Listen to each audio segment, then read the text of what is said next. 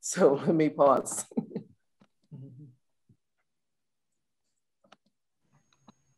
Amy, Dr. Lingo, as we get it going, if you'd like to provide starting the brief introductions. Absolutely. Thank you, Dr. Craddock. I would just like to welcome all of you, faculty, staff, students, alumni, and friends of the College of Education and Human Development. We are thrilled to introduce our new speaker series. Our hope is to invite community members, alumni, faculty, and our staff each month to speak to our college.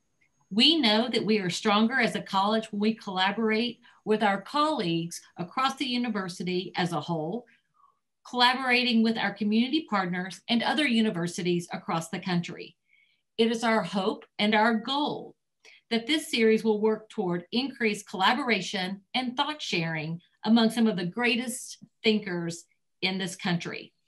The topic of our conversation today is Black Louisville, Then and Now, an examination of the impact of the University of Louisville in the West End, past, present, and future. Who better to add to this discussion than our panel speakers? Welcome, Dr. Henry Cunningham, Senator Gerald Neal, and Lamont Collins to the CEHD virtual space. I would like to personally thank you all for your time and contributions this afternoon. Thank you all again for joining us, and welcome to this conversation and discussion. We look forward to your participation and learning from our panel members. I would like to now introduce Dr. Douglas Craddock and Dr. Geneva Stark, who will serve as moderators of the panel. And again, thank you all for being here this afternoon.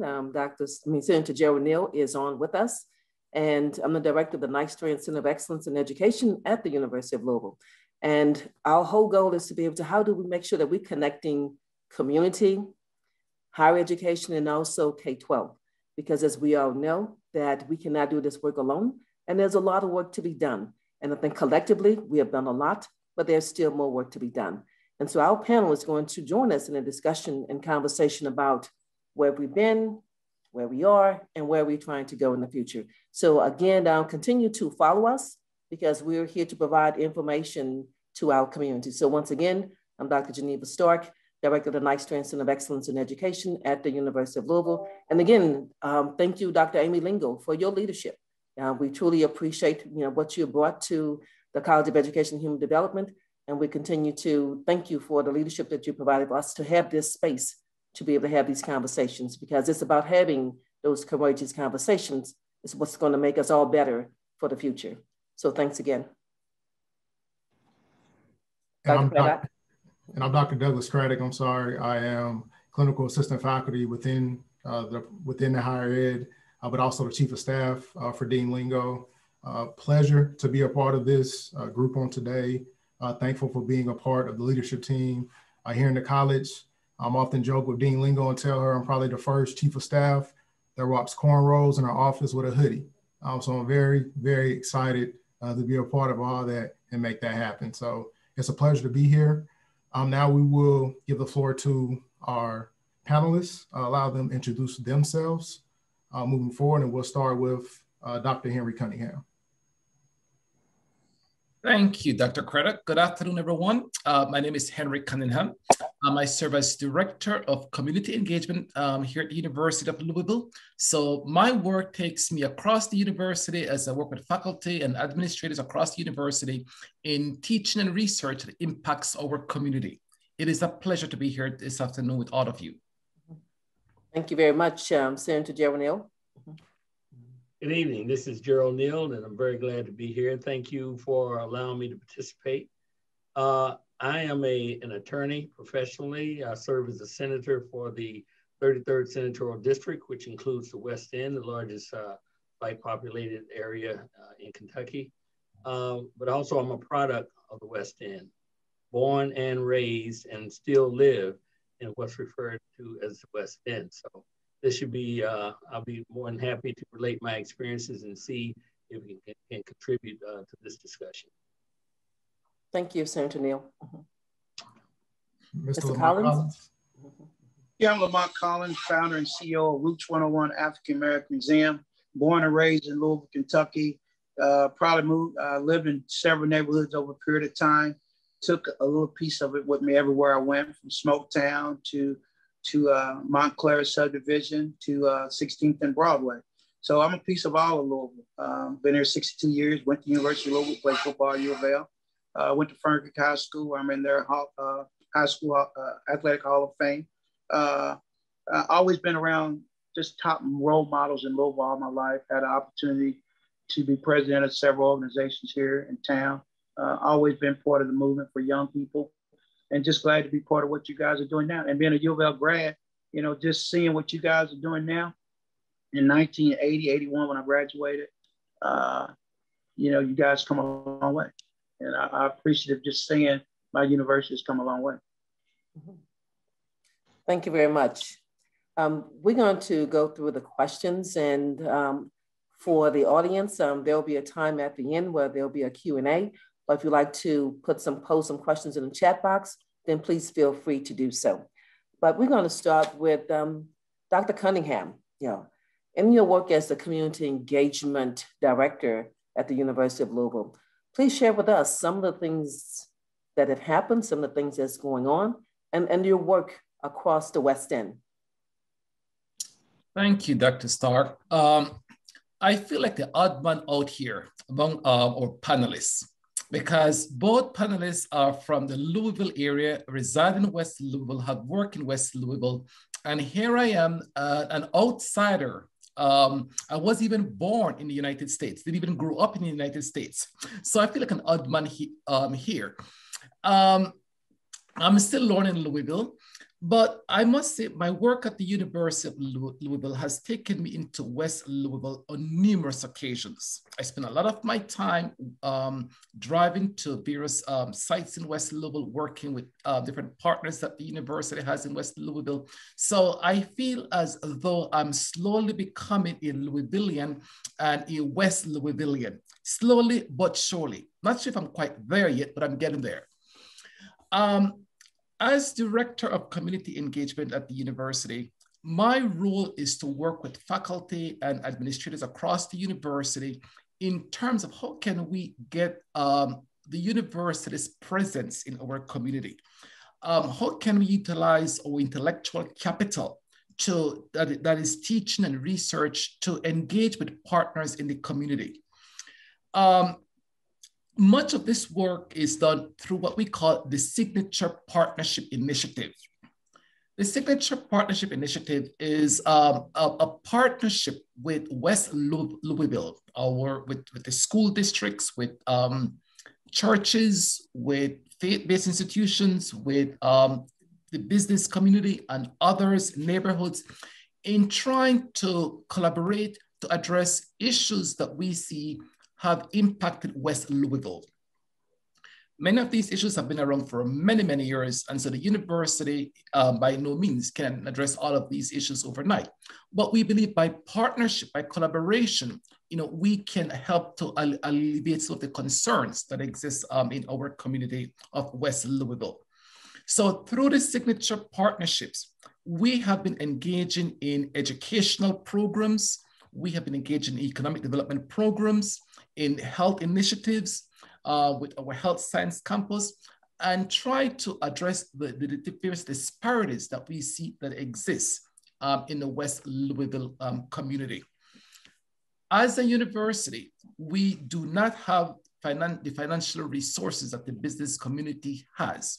What we have is intellectual capital. That is the expertise of our faculty and students. And so that is what we as a university utilize in trying to address the needs of the community. Community engagement is what I call a method. It's a method for teaching. It's a method for conducting research.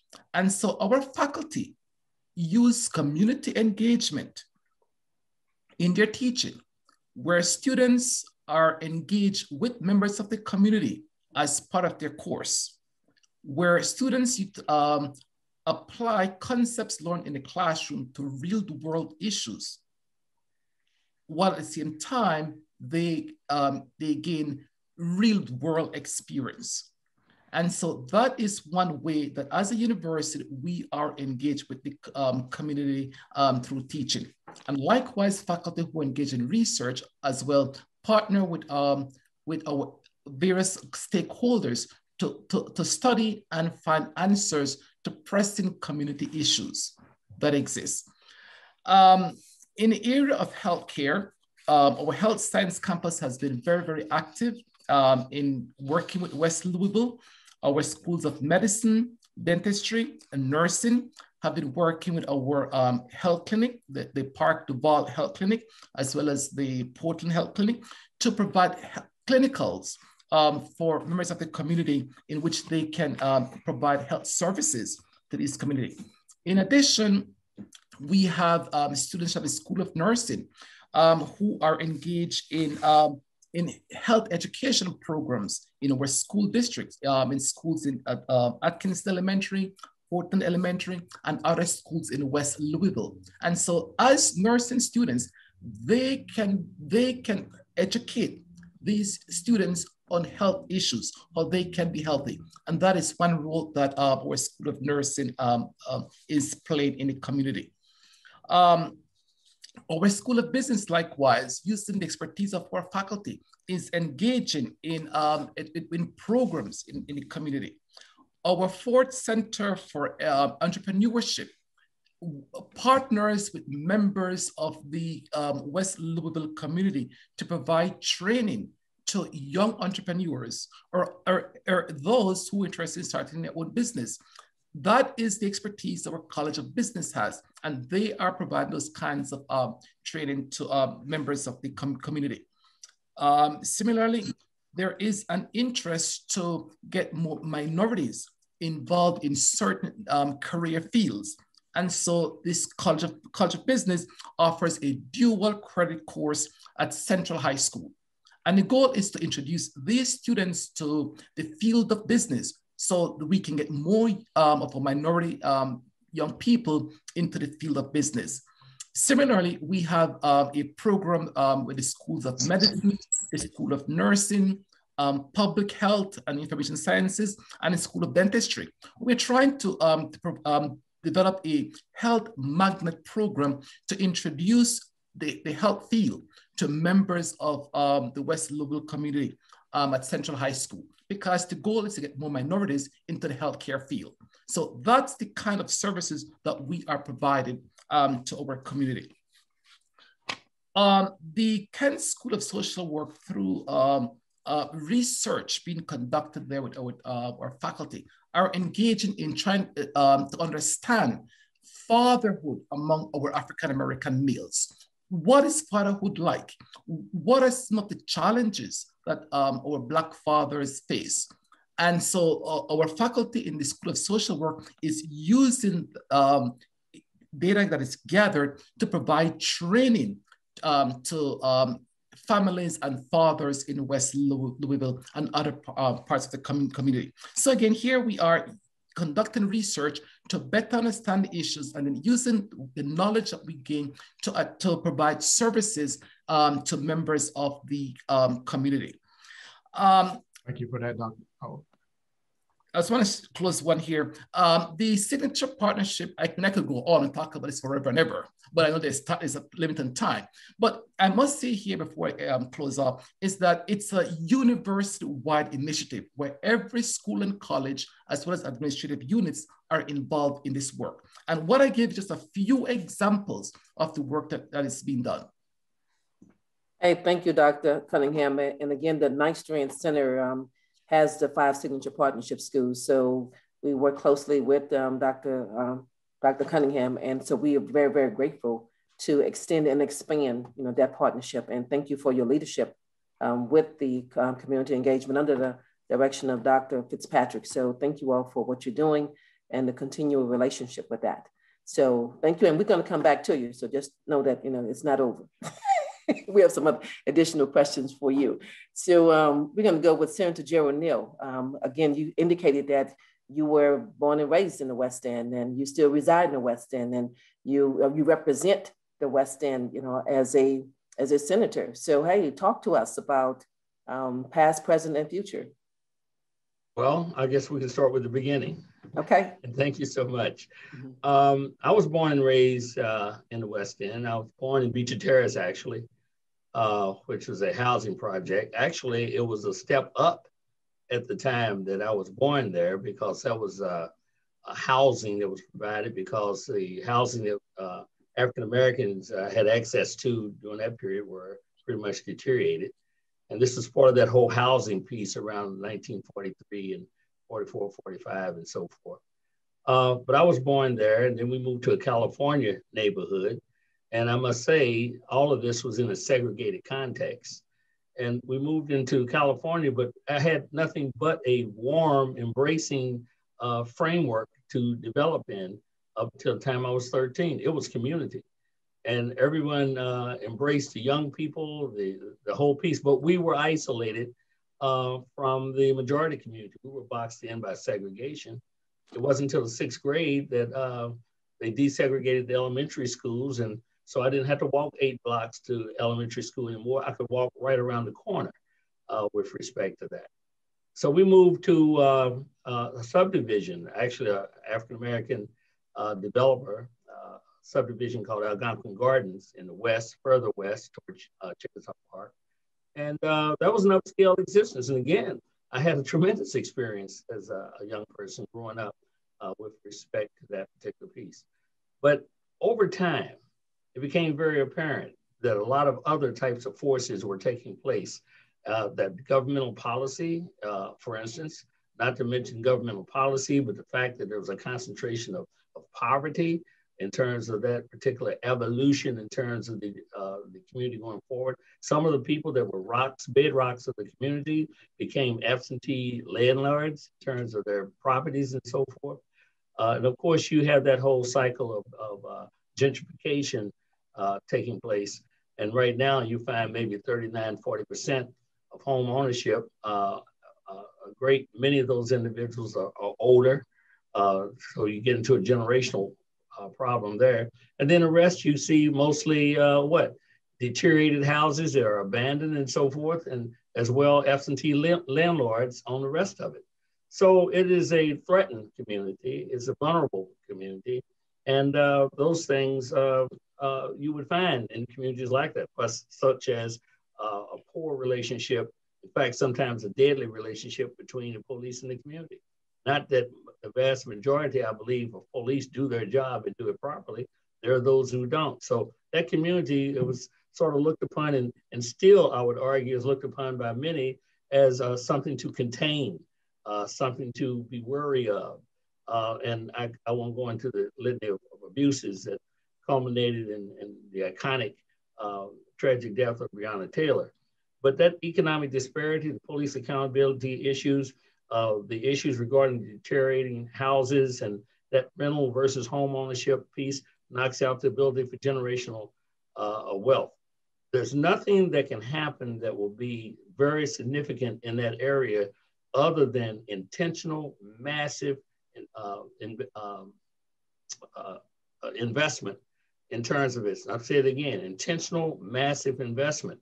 And that means a coordination between public and private entities in accomplishing this. And I'd like to say this now, because I can announce it right here on your program, is that today, the Senate President and I filed a bill, Senate Bill 100, Senate Bill 125, to become part of that, where we are going, our intention is to leverage, if we're successful in getting this through the legislature, $30 million aimed right at northwest of 9th Street and north of Algonquin Parkway to the river.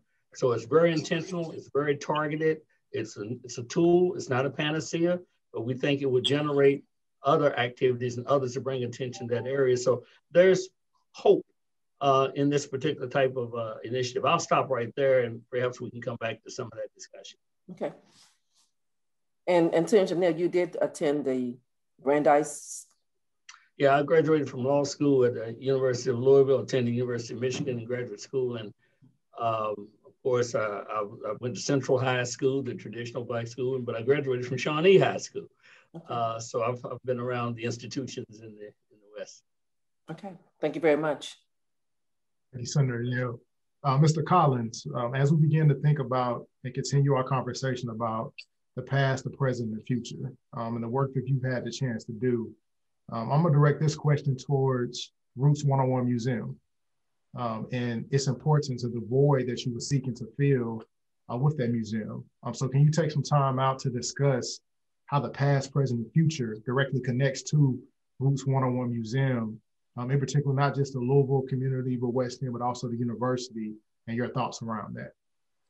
Yeah, I think it's all the above. Good question. Roots 101 was designed to be telling the story of the African-American journey. The reason I called it Roots 101 in higher education, the first class you take is a 101. What I saw, even growing up as a young child in Louisville, I'm not as old as Gerald, but I remember Gerald when I was a little baby. Thanks. But you know, like Gerald said, there's so many people that were so responsible for so many things in Louisville when he grew up. So for me to do a museum was just a natural fit. When I think of the George Unsels, and I think I've told you guys before,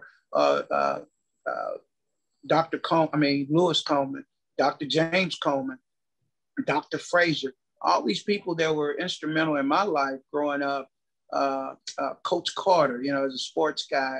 So I always saw role models as a way of getting out or understanding in Louisville, because at that time I grew up, everyone stopped you on the corner to talk to you, right? So Roots 101 is just an offshoot of the love and respect that I have for Louisville, but it's also an offshoot of the love I have for our community and for Black people. So it's something that was a natural fit. I grew up under history all my life. I had history makers around me. My grandmother had a beauty salon. My grandfather helped start Cunningham National Bank, one of the smartest uneducated men I ever knew. Didn't have more than a sixth grade education, but just rose to unbelievable feats, Daniel B. Seals. So I grew up pretty much all parts of Louisville. So the museum was just a connection of all parts of the community. When Gerald talks about the West End, my connection is not the West End. My connection is a combination of everything. When I was a little boy, when we lived on 16th and Broadway, my dad would put us in a car every Friday and drive intentionally to every white neighborhood he wanted to say one day he was going to move into it. So my idea is that Louisville was bigger than one area, that Black people lived everywhere, and that the West End of Louisville, when I grew up, was predominantly white until desegregation. Until the race riots happened, and then it kind of flipped the switch. So I never really had a connection to West Louisville as a sense of belonging, but I had a sense of connection that we belonged anywhere we wanted to go. If that makes sense. So Route 101 is offshoot. The reason we're so important is that we're telling that story to tell kids they're descendants of kings and queens that were enslaved in America. And that's what we haven't heard. We haven't heard, we've heard of descendants of slaves, but that's not the story I tell. I tell the story that we were more than that before I came here. And our story was stolen when we came here, but we had a history before we came here. And that's the psyche that I use, whether one's right or wrong. This is what I was given to run with. So I try to tell kids that there's a story before the story. And our job and my narrative is to continue that story, whether that's connected with University of Louisville, connecting with Board of Education. And that's my greatest need, Doc, is to make other people understand how important it is for kids to understand who they are and what they are and what they can be. And that's why I stand on Route 101, because we've got national attention with a budget of a dime. And that's the honest truth. You could take a toothpick and look at our budget, because we don't have one. We haven't got the connections to the politicians or corporations to buy into the story we're telling. And we know it's a heavy lift, because it's a heavy lift because we're breaking the myth of supremacy. If I tell kids they were a bulldozer before bulldozers, the jackhammers before jackhammers, and the engineering before engineering degrees, I'm saying even as slaves, we helped build this place. We helped build America. We built DC, Benedict Banneker. We built DeSavo in Chicago. So we have achieved as Black people since we've been here. The Black experience has always been an excellent experience. And that's something Route 101 will always talk about 365 days a year. I got more phone calls in February from just our Black community that I got through the whole year. Well, if we don't understand it's more important in February, it's hard for them to understand. So that's why I continue to do what I do. Just got 3 Zooms today. I did one with Sacred Heart School, one with the Board of Education, to just grow the roadmap of it was a Black Student Union at Atherton High School, because we have to be intentional. I heard someone say intentional. We have to plot and plan what our next step is. And our plot and plan is for Louisville, Kentucky to have a national recognized African-American museum that's making a difference in every kid's life, whether they're Black, whether they're purple, whether they're brown. We matter. And what we say at Roots 101, legacies matter. And becoming a better ancestor matters, because my job is to be better than my father and my father's father. And if you're better than your father and father's father, we're going to have a better community all around. So that's what Roots 101 is about. And that's the connection we need and partnerships we need to make it work. Thank you. Thank you for that, Mr. Collins. And also, anybody looks in the chat, the website for Roots 101 Museum has been posted. So check out that link, become more informed, and just information gathering is extremely important. Thank you. Dr. Stark. Dr. Cunningham, again, how long have you been at the University of Louisville? Okay, that's an interesting question to answer. Because I've had more than one stint with the university. Okay. Well, so I first came to the University of Louisville as a Fulbright scholar. As you can tell, my accent is not a Kentucky accent. I am originally from Belize, Central America, and I speak somewhat of a British Caribbean accent, is what I speak. Belize being a former British colony. And so I first came to the University of Louisville as a Fulbright scholar. I was here for 2 years, and upon my time here, I became very close with my mentor, with whom I did some research. And as a Fulbright scholar, you must return home. That's a requirement. You must return home to your home country and serve a time. So I did go back to Belize for 3 years. My mentor and I kept in touch, and so he invited me to join him back here at the university. And so that is how I came back to UofL. And I asked that question because I want to know, as a Fulbright scholar and now as a director of community engagement, what are some of the things improvements that you've seen or progress you've seen at the University of Louisville things that, because again, we talk about past, present, you was a Fulbright scholar, which was an honor in itself. And now as a director of community engagement, what progress have you seen on campus that's making an impact just from your lens? I mean, I know we have the 5 signature partnership schools, but even just as personally, what have you seen? Or how do you feel? How does you feel about what has happened on campus? And we know that Dr. Neal has mentioned about University of Louisville becoming an anti-racist university. What were your experiences then and then now, and how do you compare the two? Definitely infrastructure at the university has changed. When I was first here at the university, there was some involvement with the community, but not to the extent that I see it now. I think UofL is making a conscious effort to engage with the community, something that was not being done when I was first here. There were some faculty who were engaged with the community, but it was not a concentrated, concerted effort that was across the institution. It was not institutionalized. And that, I think, is the big difference, where faculty are now given the support and provide the infrastructure to engage with the community. So that's a big difference that I've seen. Okay, thank you. Senator Neal, the difference is from I think you on the panel that I saw you on previously was you were a BSU. You was a part of the Black Student Union at the University of Louisville, and you were a professor at the University of Louisville. What are some of the things that you've seen and how the transition or the results of I guess improvements in terms of then and now? Well, that you can speak to. Yes. When I first engaged at the University of Louisville, there weren't that many Black students at the University of Louisville, quite frankly. And we sort of formed a colony, so to speak, part of just the social aspect, but also the academic piece.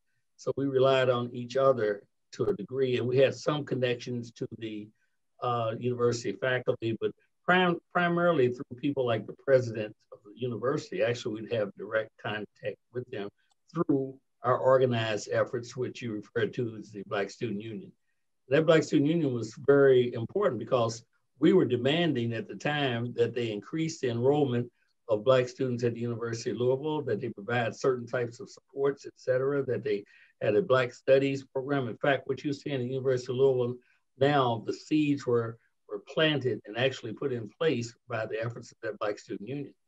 So, so back in those days, it was a struggle. It actually led to, I guess, what we envisioned and what the faculty and the administration envisioned weren't on the same track. So it ended up in a couple of, building takeovers of the president's office and so forth. And some students got kicked out of school and that sort of stuff. But the university did respond, and they did bring in a large influx, large relatively speaking, influx of students at that time, and they continued. However, the university has always been a challenge. Any university is a challenge, just to do the academic part.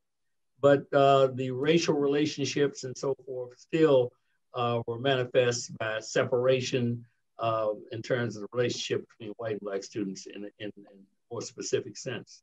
So if I look at what was happening then as what is happening now, I was talking about back in the 60s and early 70s, and now we're talking about 2020. That's a long time to get to where we are. Of course, now the university is not the same university as it was. I mean, if you look at the physical structure of the university now and the multiple opportunities that it provides, it didn't have all of that then. It was a small university compared to what it is now. So I think the university has become very significant. It's always been significant, but I think it's become very significant in its posture. And I like the tone of the leadership with respect to the university, because it has some, I like to use this word because it's a good word, it has some intentionality associated with it. And as Dr. Cunningham has pointed out, you have to bring the institutional piece, and also you have to bring all those things that make that institutional piece relevant and functional. So I think the more intentional the university is, the more it self-examines itself.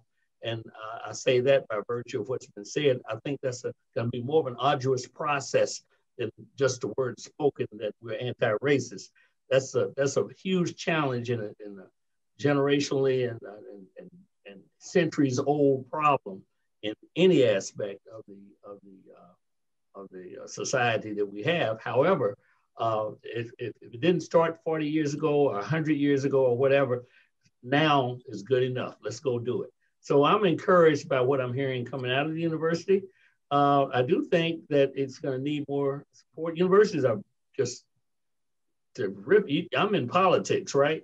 Universities are highly political, and it's a very tough environment, and it's a moving environment. I understand it very well. I try to stay a little bit away from it. But I will say one last thing. I've had the unique opportunity through people like my good friend who's gone now, Blaine Hudson, great scholar and human being and leader. That's how I became a senior fellow at the university, was through him.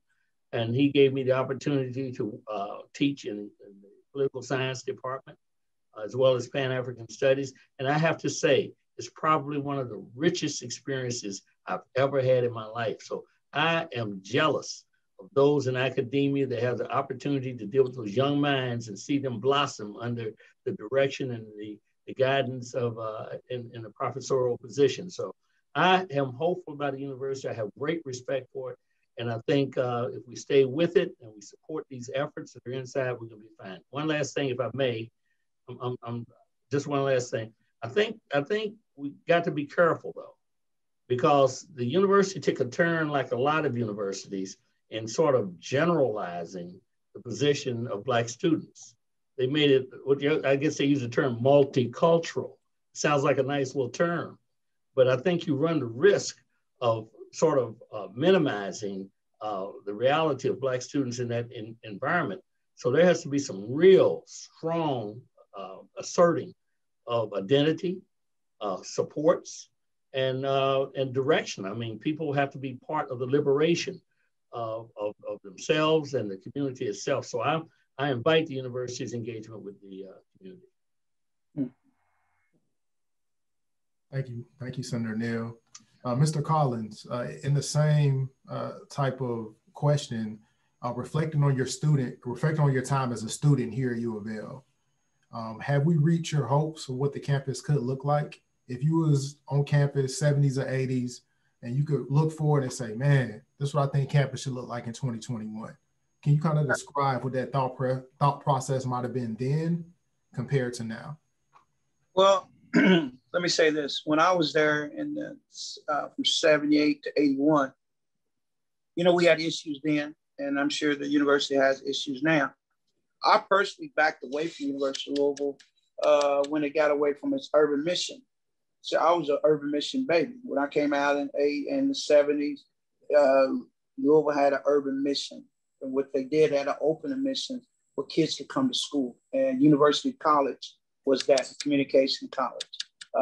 Not that I may not have qualified for the other universities, but I went into University College.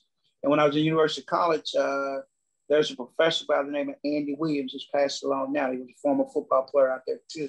I remember him pulling me aside and said, Lamont, you can do this. And my academics just changed like that. So I think Louisville's always had some very, like Blaine Hudson, like Gerald said, had some unbelievable Black leadership as professors. But when I got older and when I got into my professional life, I kind of lost hope for U of L when it moved away from its urban mission for dollars. And I remember the reason, and Reverend Coleman was the same. Reverend Coleman called me in the middle of the night. And I don't know if you remember Reverend Coleman. He was an old-time protester in Louisville, probably one of the greatest that could ever did it. Before bullhorns became popular, he had a bullhorn when it wasn't popular. He was calling everybody out. In the West End, East End, it didn't matter. That's the man he was. But he saw a turn at U of L during that time that really disturbed him. And he would always call me. And it seemed like I would always be on that side on what could we do to bring more Black students to U of L's campus. To look at U of L now, oh, heck yeah, it's a whole different campus than when I was there. But I was involved with, especially after I got injured in football, I was involved with involved with the student council. I was vice president of Freckle Hall. We helped lead a thing with the Red Barn, which always had white events and no Black events. I was in the middle of that. So I was always active at the school. So when I saw that move away from kids that never had an opportunity to go to college, would have to go to JCC in order to move through the system, I had a problem with that because I wasn't about kids all being 3.5 students. I was about kids that had an opportunity to learn. So I wasn't a statistical person that said a kid can't learn if they don't have a 3.5 or if they couldn't get into Young Black Scholars Program. So I had some issues with U of L when I saw that going on. I'm so proud of the new leadership, that the new leadership is trying to define something different, but it's just a definition. Until you get to the results of that definition of racial inequality, that's a definition that's been with us over 400 years, right? So kind of universally turn that switch that quick, I don't know. But I do like the intentionality, as Gerald used, to try. But I would hold the university accountable if it doesn't do it. And I think that's my job from being part of the museum and being part of a graduate, is that I would love to see results to what, because you're not going to change the admission program. It's going to be what it is simply because of the ties with the ACC. And I get all those things. But when I saw it, it really bothered me that intentionality of being an urban mission went out the window. And it's going to be with me because I was a product of that mission, and everything about me was a product of that mission. So that's the only thing I would say about U of L, that I'm a watch and see what happens. I'm gonna see what kid can get through that door that doesn't have a 3.5. Mm-hmm.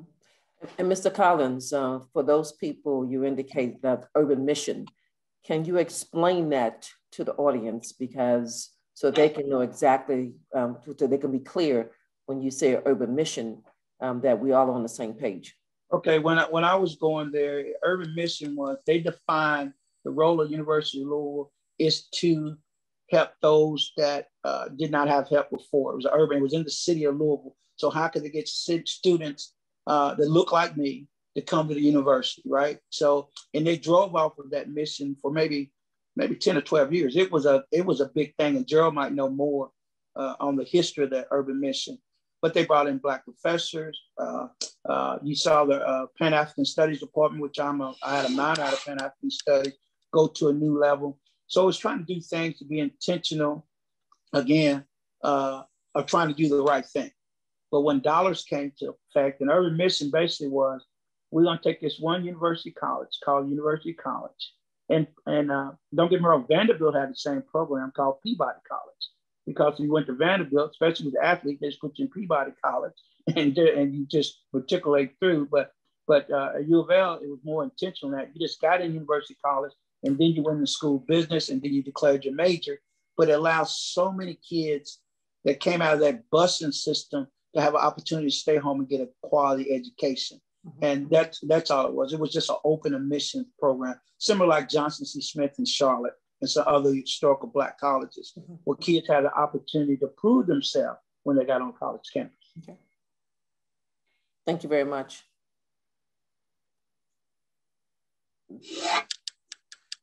Dr. Craddock, okay. Yep. Thank y'all. So I'm part of it. I have to step away. I just got a call. I have to run to the daycare. I'm a new father, but hopefully I'll be able to jump back on. Dr. Stark is going to continue to lead our conversation. And again, I want to make sure that everyone was clear on what that means, because we all want to be clear. We want clarity, because when we speak in the same language, then we can move forward, in the right direction. So for Senator Neal, as we look at a community, and I know there's a lot, you do the talk on Saturday mornings at noon, and you head in charge of the African American Initiative policy. Those are things that try to look at policies and procedures. What can we do? What can we expect, or how do we connect the university? What do we say? What's the expectation? What do we expect? What do we need to move forward as a community? Because we can't do it in isolation. So what are some of your thoughts on how we can move forward as a community? Well, I guess there's two things involved in that. One is, how does the community benefit from and engage with the university? Mm-hmm. And the other one is, what happens to the university as an institution and how it generates the substance in terms of what it says it's about in relationship to the community. Because those things may not meet each other at the point of expectation, depending on where you're standing. In other words, you may talk that you're going to do certain things in relationship to the community. You can communicate with certain leadership in the community. You can, in fact, have people get certain benefits from the university that Lamont was talking about. But the fact of the matter is that how robust and how sustained that effort's going to be really depends upon how the university institutionally commits itself to sustain and long-term outcomes. So it's not just about the community responding to the university. It's about how intentional and how focused the university is going to be in terms of utilizing its resources to achieve these objectives that it's articulating. So when it says it's anti-racist, that's a good term, but what does it mean? If they're saying they're going to engage the community, and Dr. Cunningham's in community engagement, what does that mean? He's busy doing his work, but how does that translate in terms of what the community does behind what he's doing? That's major. He needs tremendous support. And I'm not assuming he doesn't have it, but I will tell you this, he needs all the support he can get to do what I consider to be heavy lifting.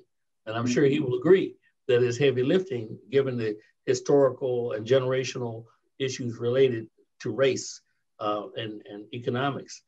If I can, I just got to say this, because when I found out that Dr. Cunningham was from Belize, I brightened up a little bit, because I started thinking about places like Belize City and Dandriga and Belmont Pan and these places that I've visited before. It's a delightful. If you've never been to Belize, You got to go because the people, it's all about the people. It's nothing, it's the people. They're great people. But anyway, back to your point, I had to get in there because that excites me every time I think about my experiences in police. And I've had many. But I think that when you, or as my dad used to say, and you've probably heard, everyone's probably heard, if you want something to happen, you make it happen. You know, you don't just let it happen, you make it happen. You have to, we use this term intentional. That's what we're talking about. You put those things in place to make it happen.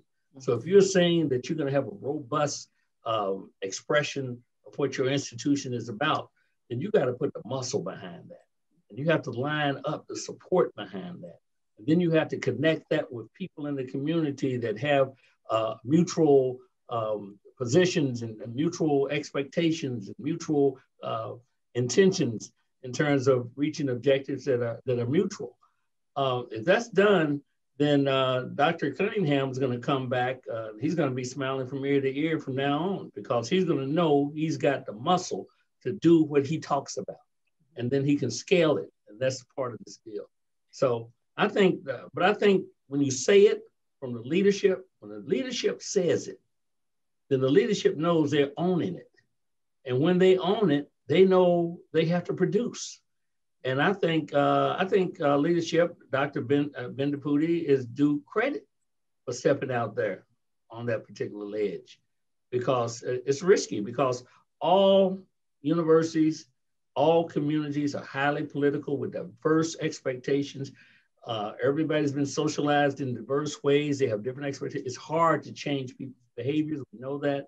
And when you take finite resources and begin to direct them to some area that is not someone else's priority, then it becomes a struggle.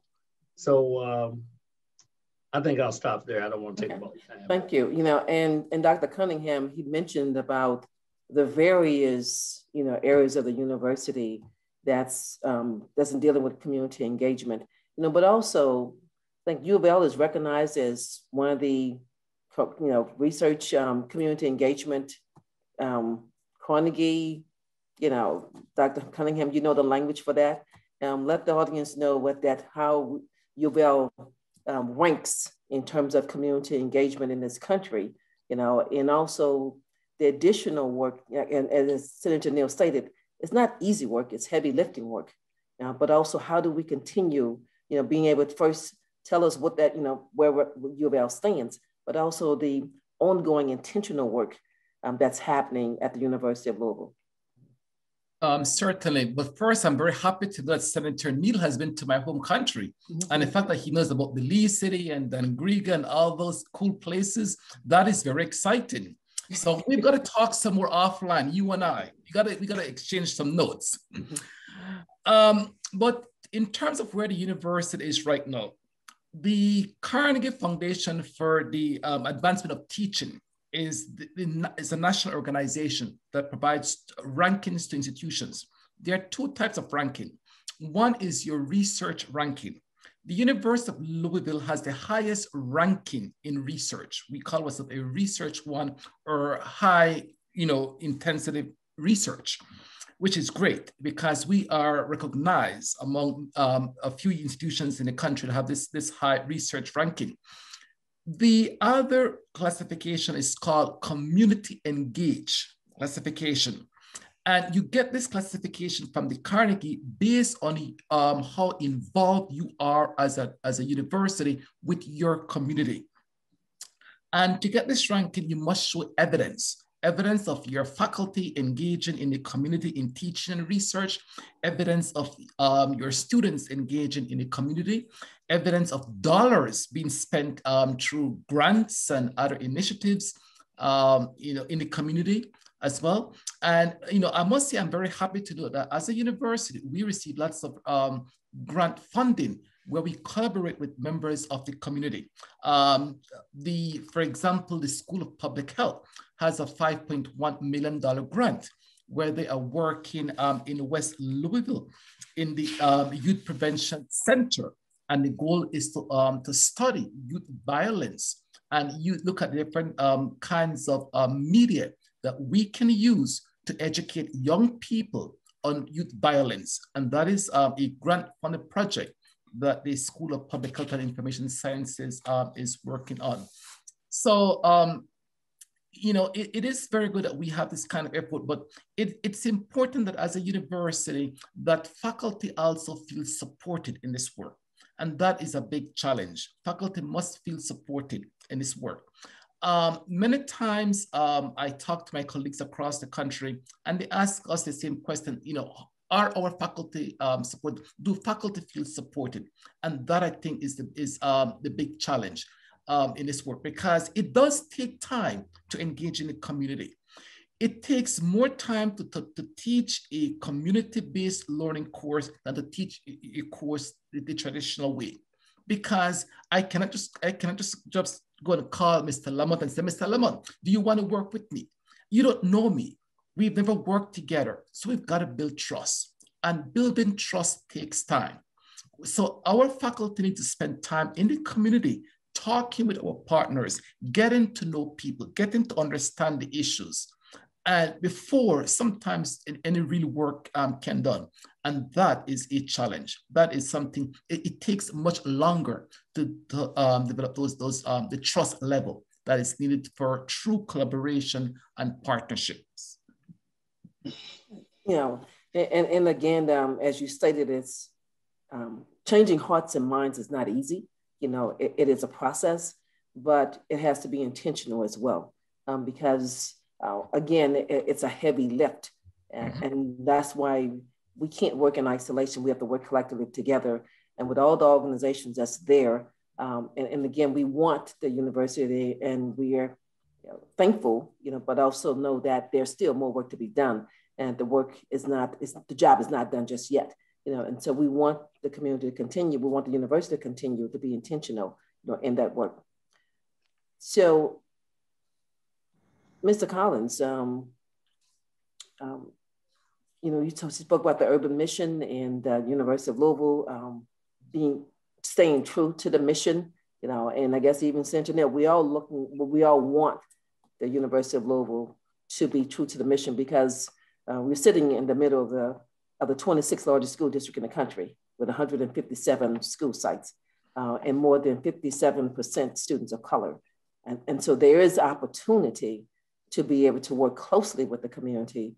It has to be the intention and the will and the desire to make it happen.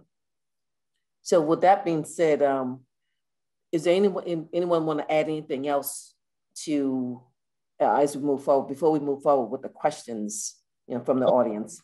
Can I say this? Yes. When I talk about the academic side, which U of L's all on top of, it's the holistic side that I want to see. I want to see the university through other avenues, which Dr. Cunningham said, partnerships to reach all kids. Because we know from the statistical data we have just from Jefferson County, some kids are not making it through, right? So what can U of L, if we're talking about racial divide, what are we going to do as a university to touch everyone from a holistic approach? What other approach will U of L do other than academia to reach kids? What other partnerships will they do? What other you know what I mean? That's what I want to see. I know what it does academically here. I know what it says with Carnegie, but I'm talking about that kid that's here, that's a holistic learner, not an analytical learner, but needs the opportunity to learn and opportunities to move forward. That's what I want to see my university do. Is not take the accolades of academia, because we know what accolades of academia do. It keeps us from those universities in many cases. I don't want to see our university become that university. If we're going to take the mantra of being whatever that title is of racial inequality, it means it has to go past academia to reach the community it's trying to reach. And one of the things that you stated earlier, which is so true, and I've said to many times, is that, yes, we want to, there's an intentional focus on the West End, but, you know, Black people live all over Jefferson County. And so we need to make sure that we don't just focus on one part of town when we have kids all over this county, because again, we're at 57.4% of student population in JCPS, students of color. So we need to make sure that the work happens across the county to get all the stakeholders from across our entire county, not just focused on one area, because people tend to think, oh, well, they're just working on this area. Well, again, we are all over Jefferson County, so it has to be a platform that's universal across the county. Dr. Stark, if you don't mind, may I share something here? Yes. I fully agree with Mr. Lamont about the fact that this needs to be a holistic approach in terms of addressing the needs of education in our young kids. That is something that's a university where we are attempting to do. And I'll give one example. I'll use one of our elementary school in West Louisville, where our College of Education and Human Development is actively engaged with this elementary school, where faculty are providing professional development for teachers in the school. We are placing students in the school to work alongside teachers, to provide additional, warm bodies to work with these kids. Providing a kind of academic support that the College of Education has the expertise to provide. In addition to that, we realized there's also a need for social services. Our Kent School of Social Work is working with the Youth Services Center in this school, where our social work graduate students provide 1 year of internships, working again with the Youth Service Center to provide the social services that many of our kids need to survive. Because we realize that for students to do well academically, you must address other needs that they have. And many times the social needs they have need to be addressed before you can provide the academic need. In addition, our schools of nursing, medicine are involved in healthcare, providing health services. Our School of Dentistry is providing free dental services, because if kids are sick, if they have dental issues, if they're not healthy, they cannot be in school, and they are sick, they are absent, they cannot learn. So we must address health as well. So when you think about education, it has to be a holistic approach. Are we doing it well? Are we doing it fully? Probably not. There is always rooms for improvement, but we are attempting to address the other areas. Even our athletics department is involved, where our student athletes are involved in our elementary school, tutoring and mentoring kids. We cannot be in high school nor middle school, but we can send our student athletes into elementary school. And so they are also engaged, again, mentoring these kids, guiding them, helping them with homework, providing that additional kind of support that they need to be successful. So we're trying to use as many of the resources we have.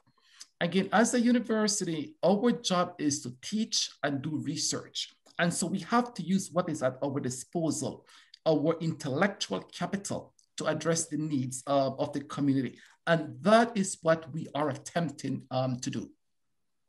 Okay. Thank you very much. Senator Neal, any parting words before we get the Q&A, the questions? Just that you should not underestimate the intellectual capital. That intellectual capital is very powerful. And to have a university in the midst of Louisville with the intellectual capital that University of Louisville has is a gift to the community. The question is, how is it going to be utilized? How is it connected to the realities in the community itself? And I think the point is, just to give you an example, I just told you about this new initiative that if it passes the House and the Senate, it's going to be a major tool.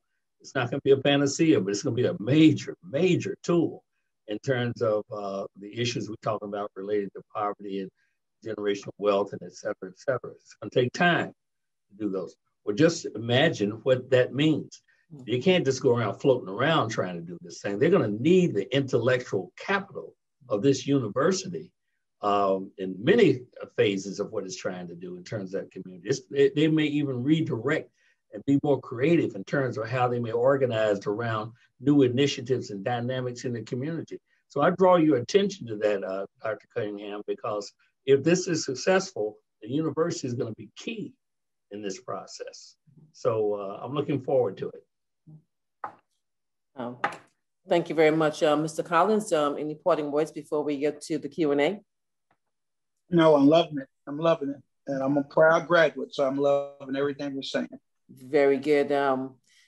there was a comment, and if anyone, someone mentioned about the ACT test should not be, it's a way of keeping individuals out. And we know that standardized tests have done that for years, not only the ACT, but the Praxis and the GREs. And we know that those assessments do not really dictate what a person can and cannot do. However, those are the structures or the systems that's in place. Yeah. So I don't know, how do we dismantle that? Because that's an institutional problem, because a systemic problem, because it's happening. And of course, we know that there's many dollars. It's about follow the money, follow the dollars, follow the dollars. Many people are taking those tests, and so someone is becoming financially wealthy because as a result of that. And those are barriers that keep many of people of color out of those classrooms and out of institutions. And when Mr. Collins mentioned about the urban mission, then sometimes that ACT test could be something that has kept individuals out of those classes. That raises an interesting question, doesn't it? Mm-hmm. I mean, when you start thinking about multiple intelligences, mm-hmm. Let's say Gardner's work or Sternberg's work, you begin to realize that a lot of the testing that's going on really doesn't capture the experience of a number of the people who take it. So it becomes a very difficult exercise for a number of people. Mm-hmm. Plus just the skill and learning the skill of test taking mm-hmm. in and of itself is a major piece in that particular point. I think it does need looking at, but guess what? They've been looking at it for a long time mm-hmm. and it still manifests itself. So I think there's some work to be done in that area. Absolutely. Dr. Rita Greer, she's a longtime educator and in our community. Any comments? I'm not going to let you just sit there and say nothing. Hello, Dr. Greer. Dr. Greer, they caught you. Mm-hmm. Good afternoon. A couple of things. Thank you for the opportunity. A couple of things that I thought early on, because I've been at the University of Louisville since 1967. When the one thing earlier, when you were talking about the change, in 1966, I was a National Merit, National Achievement Scholar. Colleges and universities from all over the country were sending letters to my home asking me to come to them. They knew I could do the work. Okay? I lived here in Louisville. University of Louisville never, ever sent a letter to me. Not ever. So from there to where we are now, we have climbed mountains. I went to the University of Kentucky, heaven forbid, but I did go to the University of Kentucky. But I came back to the University of Louisville that next year because I got married and came home. And then I stayed in the University of Louisville. Once I got there, I had no problems with the entry. Once I got there, I was in the political science department. Those folks were wonderful. They took care of me, they helped me, they supported me. But the issue that I guess that always rankled me was they never invited me. They never invited me. And I think in 1985, I came to U of L as a part of a community program, Jefferson County Schools and U of L Minority Teacher Recruitment Project. I wrote the program with U of L and JCPS. One of the things that we did, we began to invite. We invited students from all over. It's in the College of Ed. We invited students, we invited students, we invited students.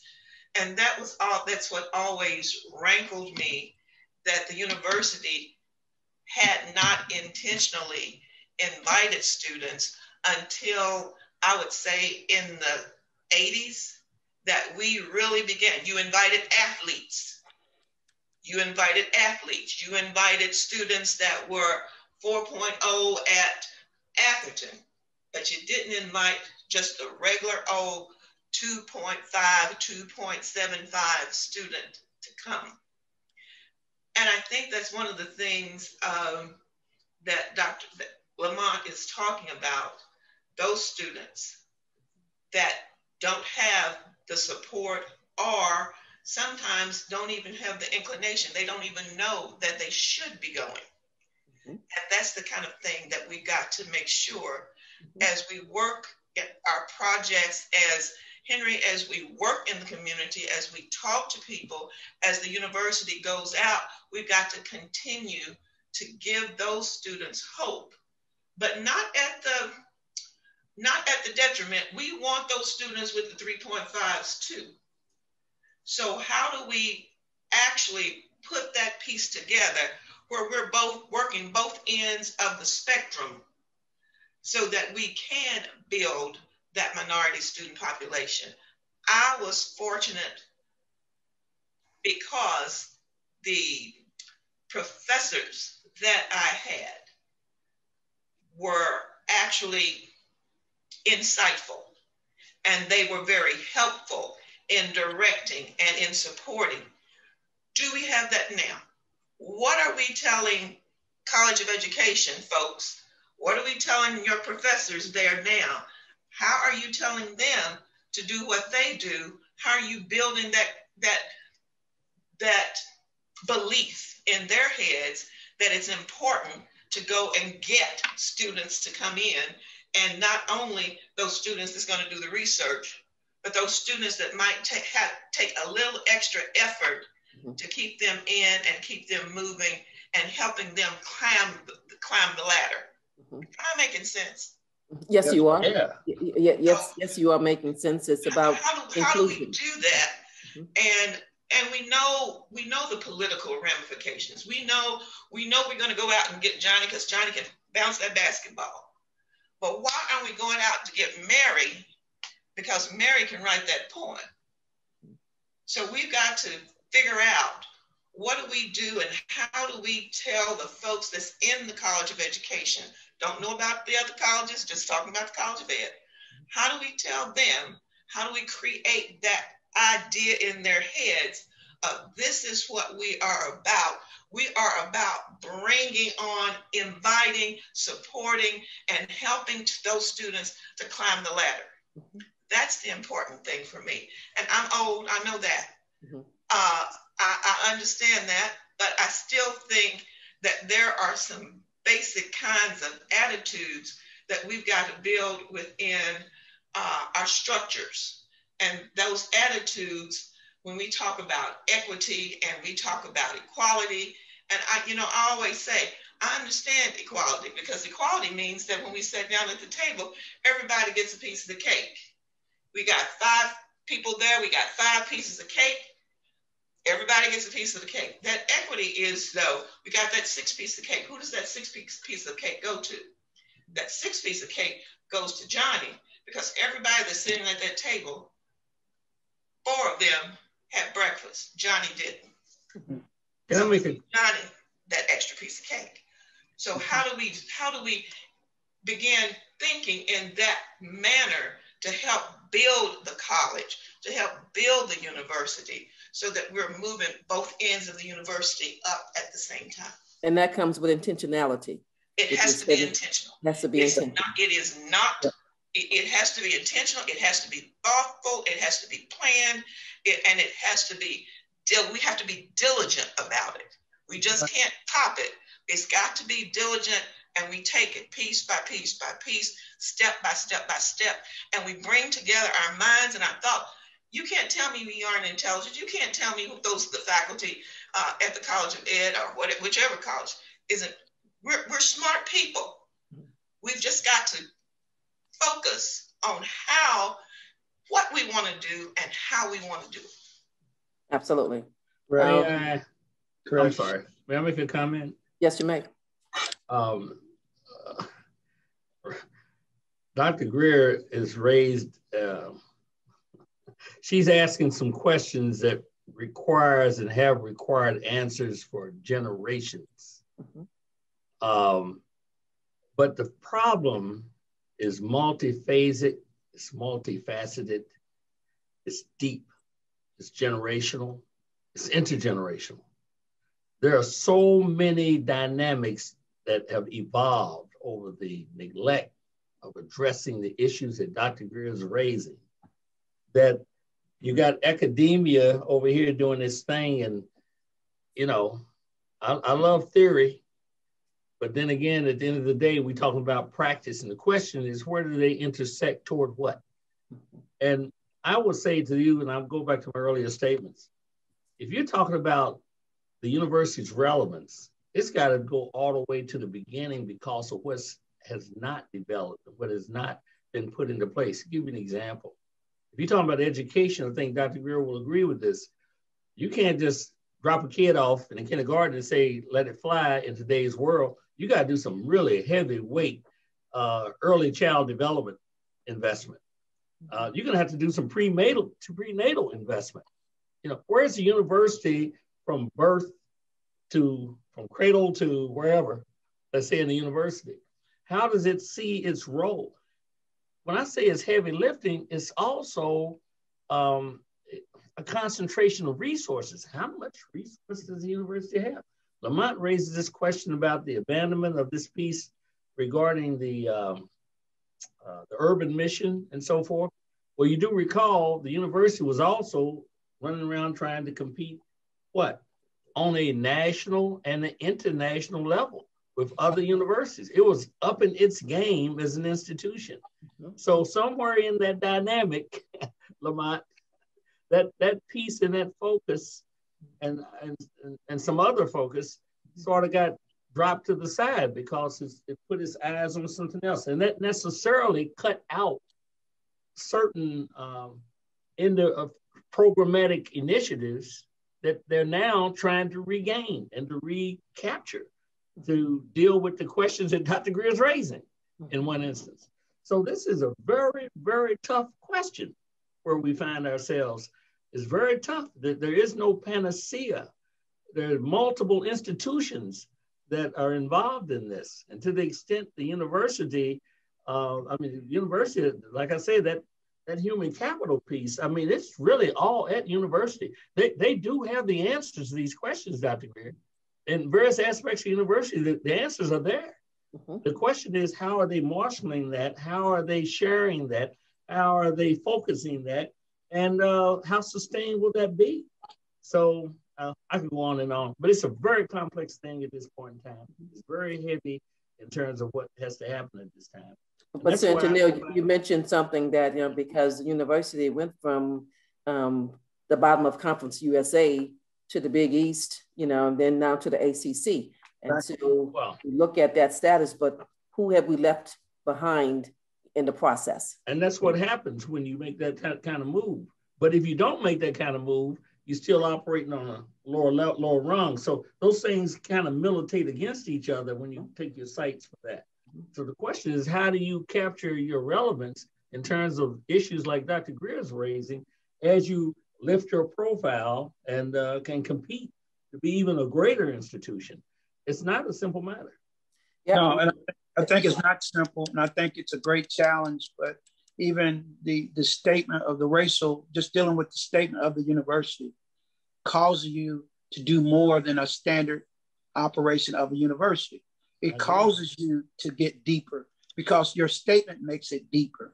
And because your statement makes it deeper, it causes you to do deeper things in our community to live up to the expectations of that statement, right? So if it's there because that's the statement of our university now.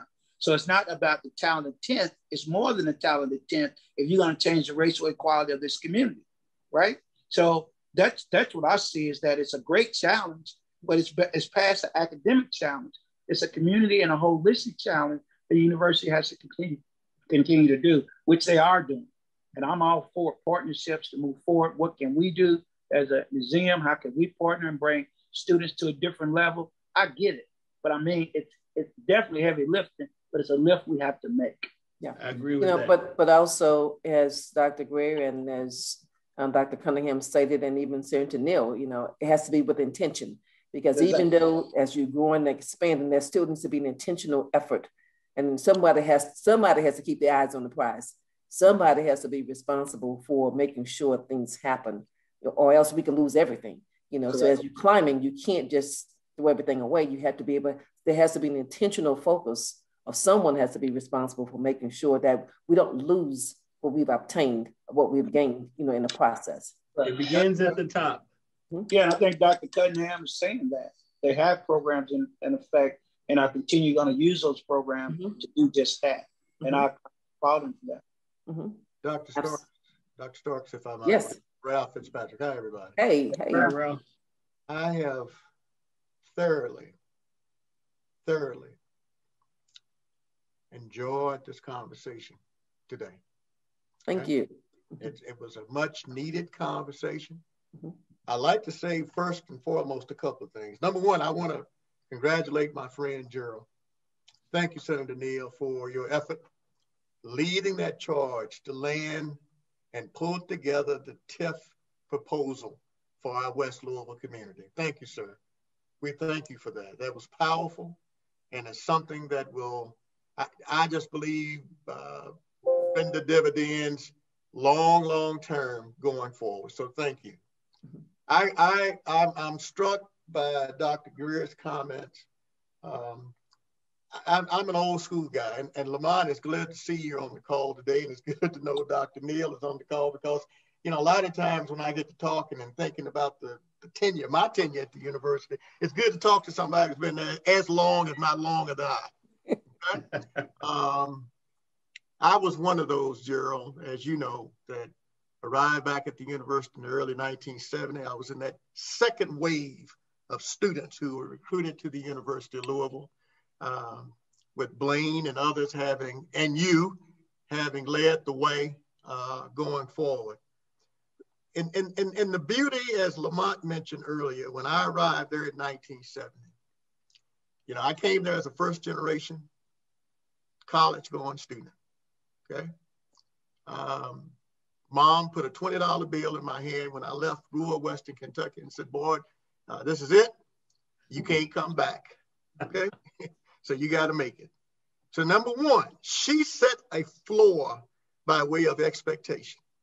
When I arrived at the University of Louisville, we had people like Alice Houston, Brenda Hart, Hanford Stafford, Gerald. You may remember those individuals. Very much. And they reinforced the notion, number one, we're going to be intrusive in your life, Ralph. That's what they said. And I thought I was pretty sharp, Rita, like you. I graduated near the top of my class. Some said at the top, hell, I don't know. But the point being is, I thought I was a sharp cookie, only to be told that we're not just concerned about you getting into the university. We're going to get you out of here. Right, Lamont? That's what it was all about back then. We're going to get you out of here. So that floor of expectation, and I stress the power of expectation. Somewhere along the line, and this was 1970, year 2000, we went from 200 African-American students, check me, Gerald, if I'm wrong, to more than 2,000 African-American students in 10 years. And that all had to do with the fact that the University of Louisville became a part of the state system. And this is where, as Lamont talked about earlier, this whole notion of with that urban mission being assigned, open admissions being assigned. But something happened back in mid-1980s. This is when the university mission flipped from being the urban institution to that of being the metropolitan institution. Exactly. And that happened under the presidency of John Shoemaker. You all can remember this. Don Swain's out, John Shoemaker's in. So now all of a sudden to be that metropolitan university, first of all, urban doesn't sound too pretty, okay? The point that I'm trying to make is some people got confused as to whether or not diversity and excellence could coexist, okay? Mm-hmm. They do, in fact, coexist, people, yes, okay? Yes, they do. Mm-hmm. We proved that. We proved that through University College. We proved that. There was something called the preparatory division years ago. Now, here's the point of where I'm trying to go. Lamont, one of the things that you can rest assured of is that, and you're right to be concerned about numbers, but Senator Neal there, in his brilliance, more than 20 plus years ago, close to 30, am I correct, Gerald? Been a while. Gerald introduced Senate Bill 398. Check me if I'm wrong, Gerald. No, and Senate Bill 398 was designed to do a couple of things. Number one, it was designed to make sure that all state-supported institutions lived up to the mandate that was framed as a part of what was then called the DSEG mandate that later became the Kentucky Plan for Equal Opportunities.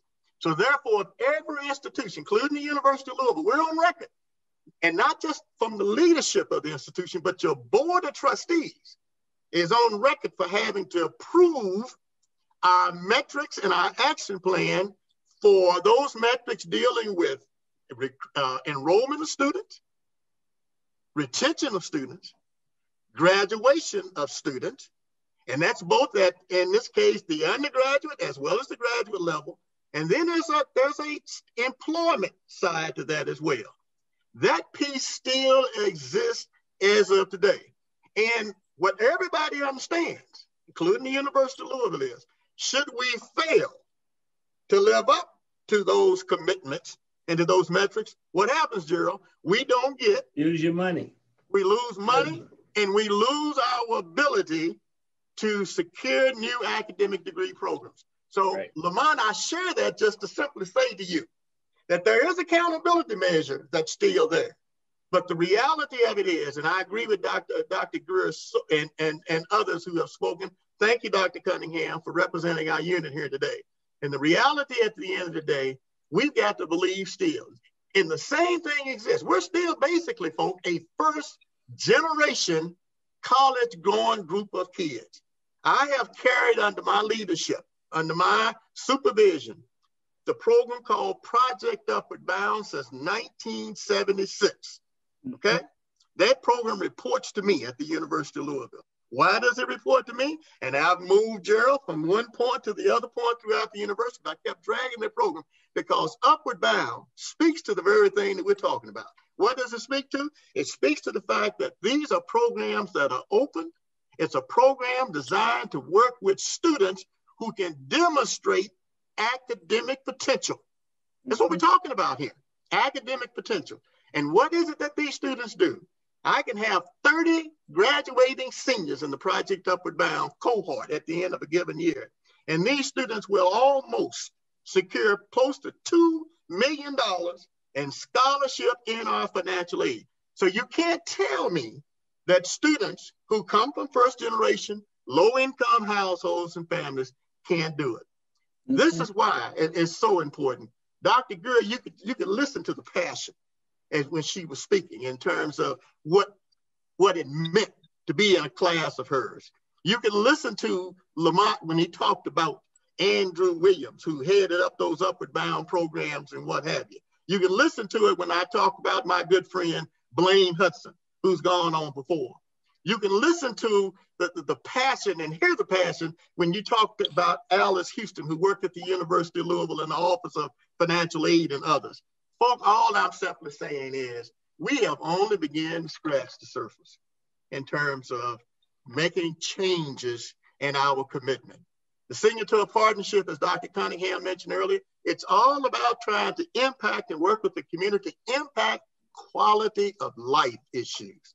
Quality of life issues. And that's why, Gerald, I want you to know this, our president nearly danced this morning in getting ready to go down to your news conference for the making that announcement, because I think she understands well what this means in terms of how this university can make it a win-win situation. And I'm gonna close with this. James Ramsey, and that's kind of been a poo-poo name in a lot of different circles, but one of the things that I will always remember about James Ramsey, who happened to be an economist, who often said, it's important that you take 1 + 1 and make it equal 3. And that's what the beauty of working with community going forward. So, again, Dr. Starks, I applaud you and the School of Education. for this effort. I applaud the panelists who shared, if you will, and just was very transparent, going forward.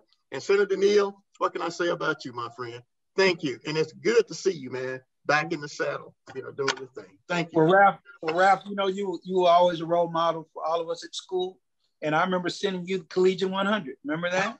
I do. So, yeah, so you always been the man. So power to you, brother. Power to you. All right. I'd like to say one other thing, that something that has stuck with me since I was 3 years old. And what that was my mother when we lived in one room in an alley, Reed Alley, because my dad had been killed. And what my mother said to us, my sister and I, where you live does not define who you are or who you can be.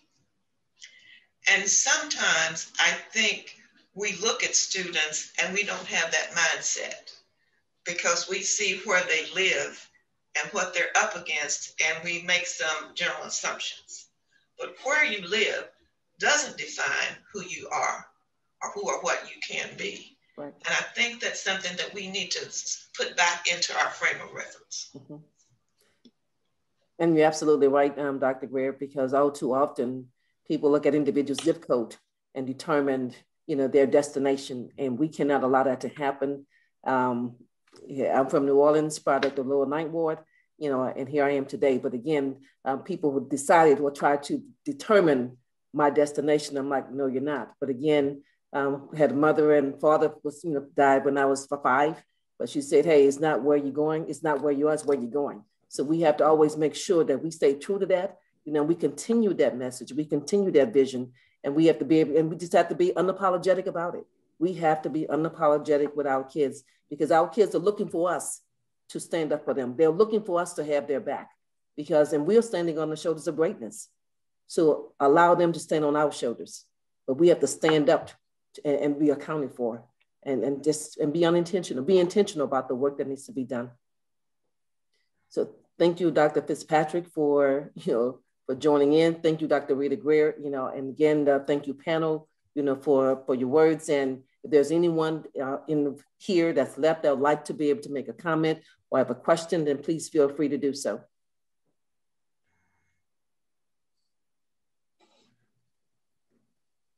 Hi, my name is Angela Magnuson. I'm a JCPS teacher. I think I remember you, Dr. Stark, working in human resources for JCPS, maybe with the peer educator program. I wasn't quite sure if that's part of your origin, but I'm really interested. This conversation to me just continues to lead back to my experience as a teacher in the classroom. And I had not heard that 57% statistic referenced for the amount of students of color in JCPS. I hadn't heard that mentioned in a while. But I know that the faculty in the school that I work in does not reflect that at all. There's a huge gap between our faculty, the non-diversity on our staff compared to the diversity in the classroom. So I put into the chat earlier, just thinking about really appreciating, Dr. Greer, your comments about the connection that has to exist between our universities and our schools and the recruitment and the invitation to serve. And I'd like to know, Dr. Stark or anyone on the U of L staff, if you could speak to the types of programs that take that invitation and bring it into the JCPS school system, because I think even more than the diversity, I think we need to reflect the relationship between teachers and students that begins with students that were raised up in JCPS, because we have such intelligent kids in our community. I know we have seniors ready to serve and ready to teach. Are we prioritizing recruitment of those students into the College of Ed and into our JCPS classrooms? I was going to see if Dr. Amy Lingo was still here to see if she wants to comment on that, but I can, but I just want to give her the opportunity if she's still here. I am. Okay. All right, great. So one of the programs, we are really focusing on diversifying the teacher workforce in a three-pronged approach. One effort is around the Louisville Teacher Residency Program. The other is a 15-hour diversity literacy certificate that we offer as part of our Masters of Teacher Leader that actually has 15 hours that are delivered by our colleagues in arts and sciences, which really focuses on much of what this conversation does. Teachers, in-service teachers take philosophy of race, foundations of diversity. So it's a really robust program and actually that is delivered in collaboration with the Division of Equity and Poverty, which Dr. John Marshall actually directs. So that is just another way. We're also developing an undergraduate certificate around racial justice. We had a conversation yesterday. So that's something that elementary ed teachers and middle and secondary teachers, it's not going to be mandatory, although we would like for it to be, but our candidates only have 123 hours in which to complete a bachelor's degree. So we have to make sure that we get in other required courses.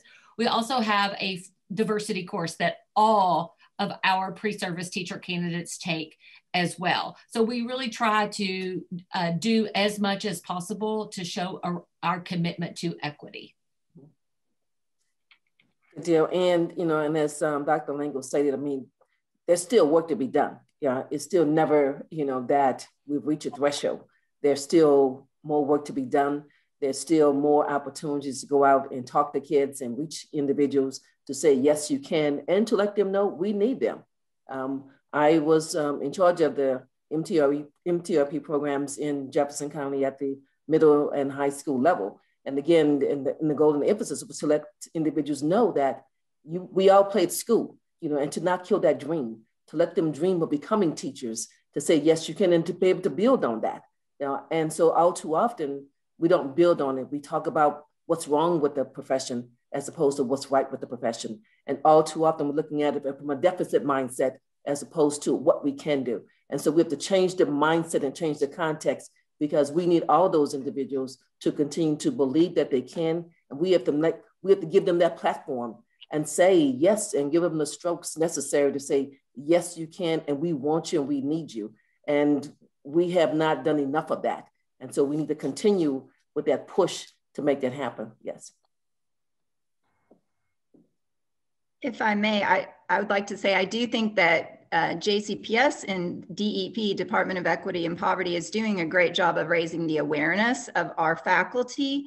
And I think Ms. Lingo or Dr. Lingo, I'm not sure, was referring to programs that do the same thing for students. But I just wanted to say that I do still think there is so much untapped potential in our JCPS graduates, our students of color who are graduating from the system. I think our recruitment programs seem to go outside of the state when looking to recruit minority teachers. And I just feel that we could put more emphasis on developing the talent, which I think is something that Mr. Collins was also getting to, looking at that untapped potential in the student population that may not be high achieving quantitatively, but is really, a whole student with so much to offer and could step right into a position as a teacher that is ready to develop those student to teacher relationships, which is also something that people are always talking about with teacher development, building relationships. And what better to find teachers from the community to build relationships with families and students in the community.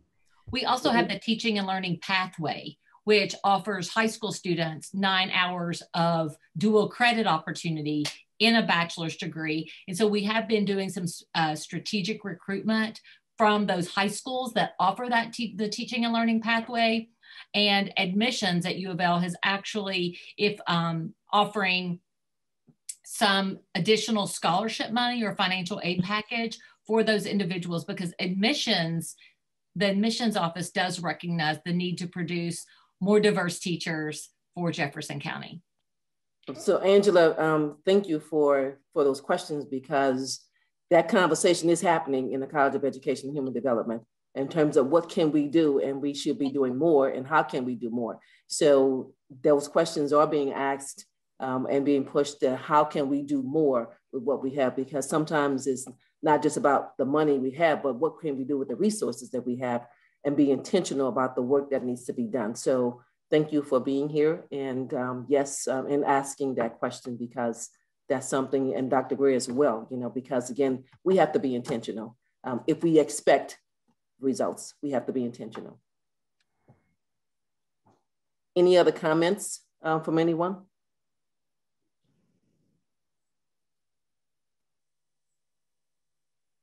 Well, I want to thank everyone for being here. Dr. Craddock and I would like to thank everyone for being here, and Dr. Lingo, with your comments and questions, and just know that you know, we take those very, very, very seriously. I am in fact, Dr. Rita Greer hired me when I came to Kentucky many, many years ago. And I went to JCPS just to pick up an application and she hired me. So thank you, Dr. Greer, you know, and the work needs to be done. And we know that she knows that I'm passionate and committed about the work.